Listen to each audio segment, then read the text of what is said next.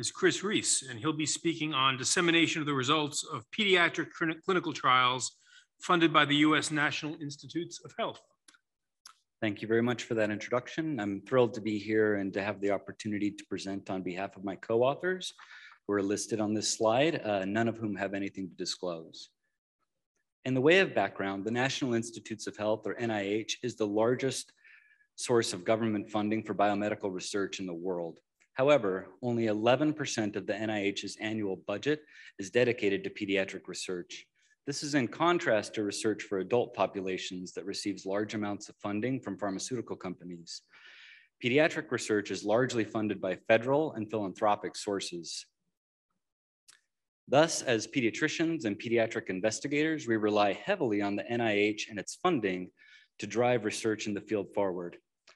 Timely dissemination of results in all forms, be it positive findings, negative findings, and even failed studies, is crucial to ensure evidence-based clinical care, to uphold the integrity of scientific evidence, to maintain ethical obligations to trial participants, and to inform future research. Thus, there is a need to ensure maximum research and scientific output from grants awarded by all funding agencies, but particularly the NIH for pediatric research. The NIH itself has specific requirements related to prospective registration of clinical trials, as well as timely dissemination of results. The NIH requires that clinical trials that are funded by the NIH be registered prospectively, meaning within 21 days of trial initiation. Regarding results dissemination, the NIH requires that results be posted to ClinicalTrials.gov within 12 months of trial completion. However, an understanding of timely registration, timely dissemination, and publication rates for NIH-funded pediatric clinical trials is lacking. However, this understanding may help inform future efforts to ensure timely dissemination of findings from NIH-funded pediatric research. Here, our primary objective was to determine rates of publication of NIH-funded pediatric clinical trials. As secondary objectives, we aim to determine time to publication of NIH-funded pediatric clinical trials to assess the timeliness of finding dissemination. Additionally, we aim to determine factors that were associated with time to publication of NIH-funded pediatric clinical trials. To accomplish these objectives, we conducted a cross-sectional analysis of NIH grants funding pediatric clinical trials. We used several sources of data for this study. First, we used NIH Reporter to identify grants that were classified by the NIH as funding pediatric research. We also used ClinicalTrials.gov to ascertain results reporting. And lastly, in order to link awarded grants to publications reporting the results of trial interventions, including safety and efficacy outcomes, 2 of our team members searched 3 sources. Again, we used NIH Reporter and publications that were linked to grant entries therein. We also searched Medline via PubMed for publications that may have been posted there. And lastly, if we couldn't find publications through the aforementioned methods, we reached out to principal investigators directly via email to ask if there were publications for these trials that we could not find. We selected all grants funding pediatric clinical trials that were completed from January 1st, 2017 to December 31st, 2019. We selected this time period to provide at least 2.5 and up to 4.5 years of follow-up between funding completion and the publication of pediatric clinical trial results. From an analytic perspective, we assessed time to publication using Kaplan-Meier analysis. Lastly, we identified factors associated with time to publication using a multivariable Cox proportional hazard model in which we adjusted for a variety of available factors that were theoretically associated with time to publication. Now on to our results. We found that there were a total of 414 grants that funded pediatric clinical trials during the study period. These 414 grants provided over $900 million in funding for pediatric clinical trials. As you can see in this table with grant characteristics in the left-hand column and simple descriptive statistics in the right-hand column, nearly half of these grants were R01 awards and 11% were K awards or career development awards. The most common funding amount was less than $1 million in 42% of the included grants. Interestingly, behavioral interventions were by far the most common type of interventions, well over drug or device interventions for children.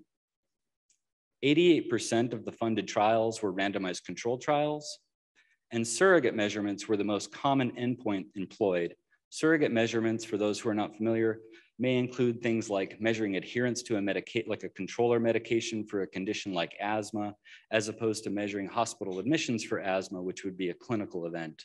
Clinical events were employed second most commonly, and last scale measurements may include things like measurement of pulmonary function tests for something like asthma. The majority of clinical trials were indeed registered in ClinicalTrials.gov.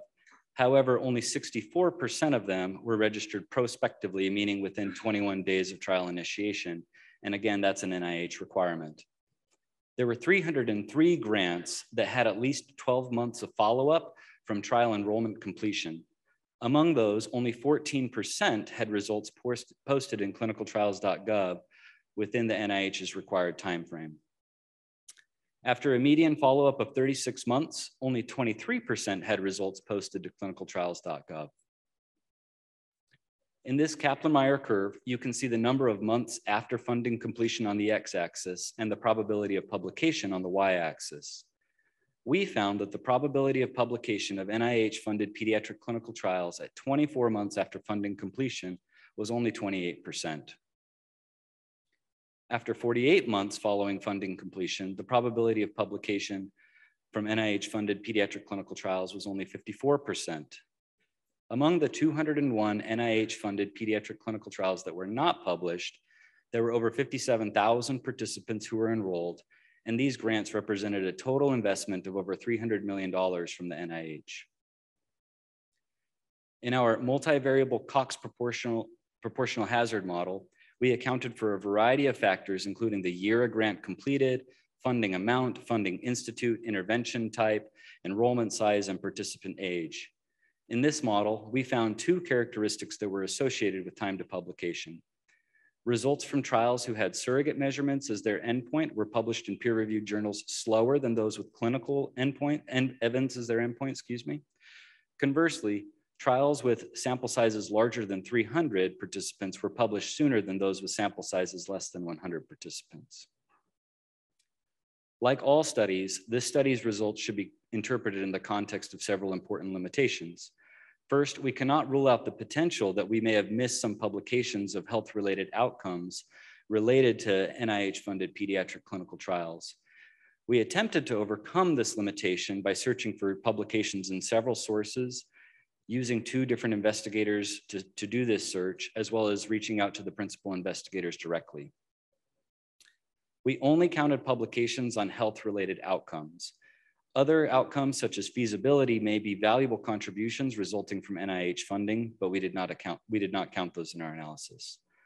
Lastly, of course, there may be other unmeasured factors that influence time to publication for NIH-funded pediatric clinical trials that we could not account for.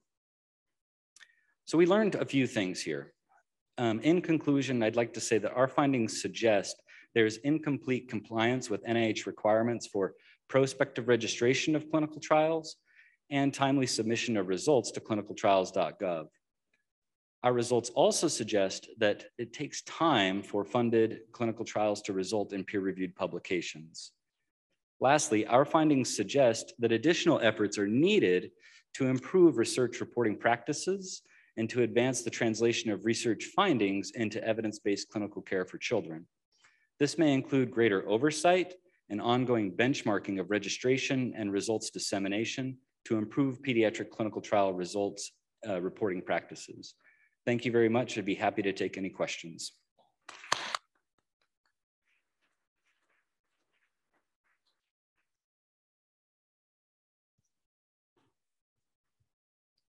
Perhaps all the questions were asked to my Canadian colleague.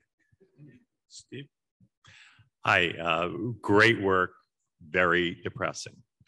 As bad as the reporting has been shown in adults, this is actually arguably even more depressing given how hard it is to do this work. So one question is, you know, the NHLBI did a study that shocked even them, even though everybody was telling them exactly how low the publication rates would be. And now you're showing, yet worse for pediatric studies. From what institutes did this come? And can you feed it back to those institutes? Because it's that feedback that I think will stimulate them to do exactly this sort of benchmarking you're talking about. Because if they report to Congress that 33% of the money is just flushed away, that's not going to enhance their prospects going forward. Yeah, great questions. So that New England Journal paper that you are alluding to with the NHLBI, that's what inspired us to do this in pediatrics. In terms of institutes that were involved, so the major institute is the National Institute of Child Health and Human Development, or NICHD. I think that was the primary funder on 56% of the grants. But NICHD is one of the least funded institutes within the NIH. So oftentimes what happens, multiple institutes will fund one award. And I couldn't give you the breakdown of the others, but it kind of is a hodgepodge of all the other NIH institutes that contributed to this. In terms of feedback, about a month ago, the Office of Inspector General actually put out a report where they did their own internal audit. It wasn't pediatric specific, and they selected 76, I think, grants that they had awarded, and found similar things to what we're seeing here. So they're aware of it. We were very happy to see that. We've been working on this for months, obviously, but obviously the NIH is aware and they're taking action. Thanks. Thanks, Chris. That was a great talk. I have two quick questions.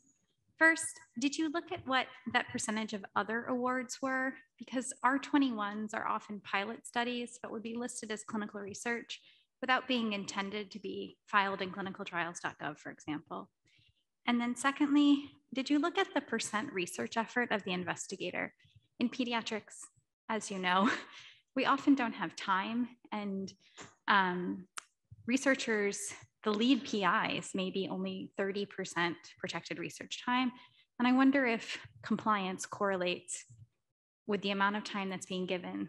Specifically, if we can identify a cutoff, this is the minimum percent that you need, then maybe that could be used to help institutions better support researchers.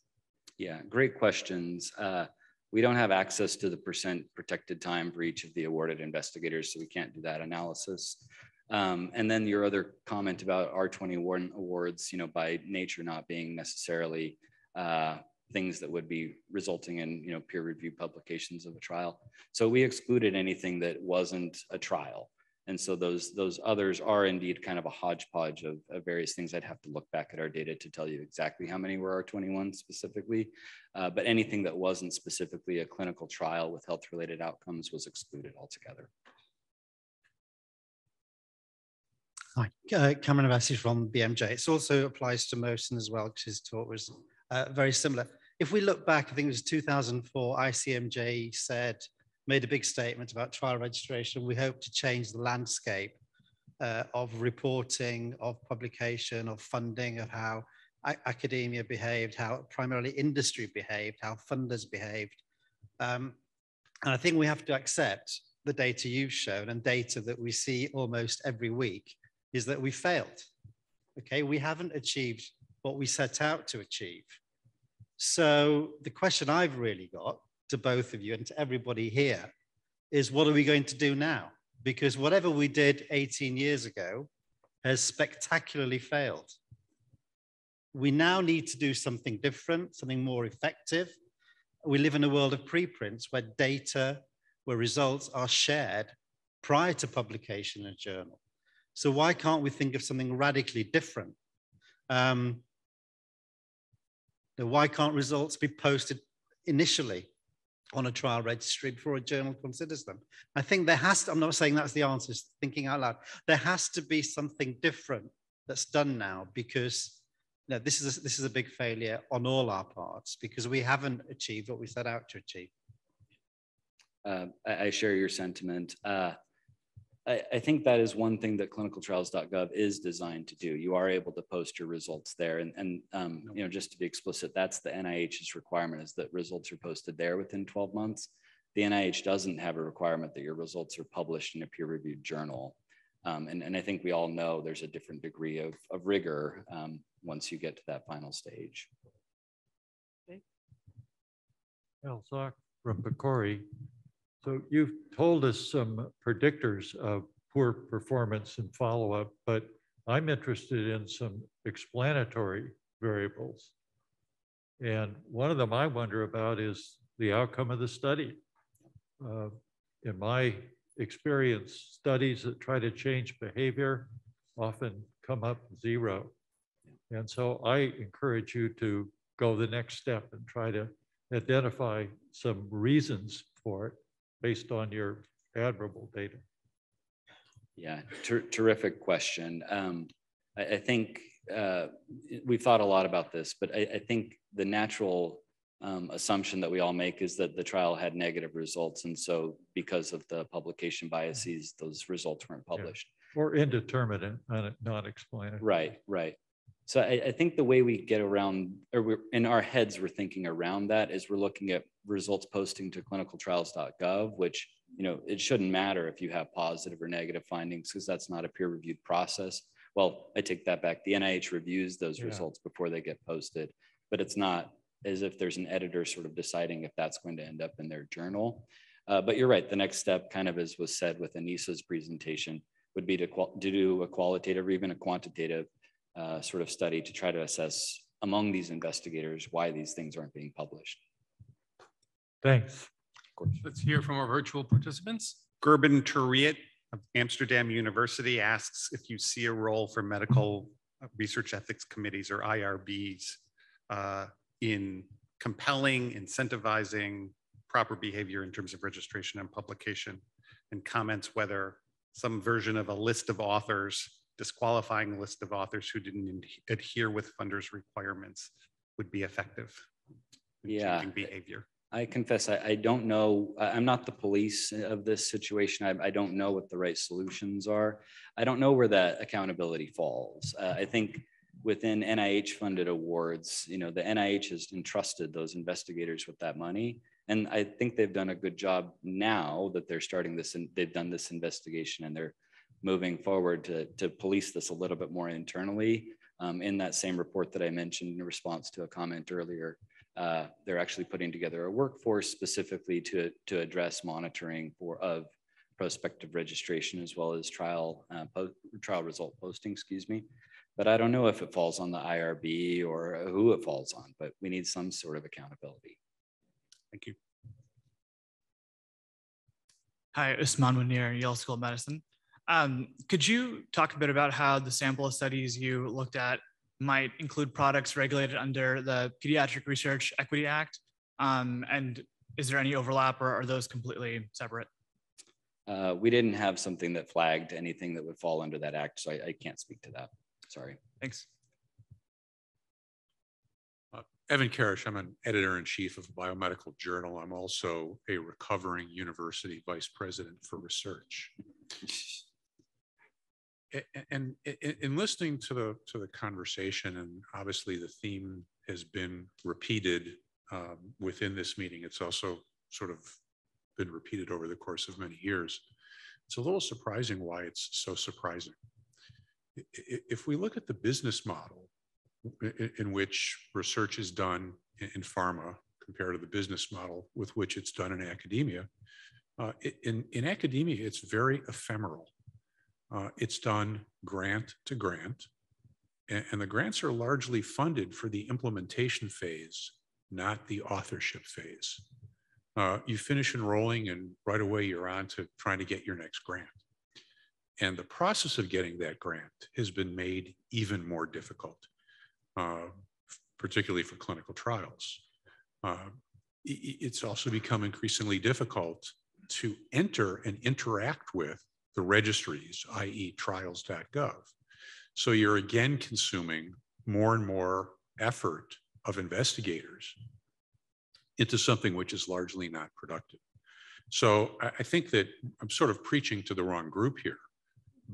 But if we want to communicate messages about how to do this better, I think that the agencies need to have a better understanding of the research ecosystem and the implications of the rules that they make upon that ecosystem and its ability to carry out the mandates and the unfunded mandates that they're putting on those ecosystems.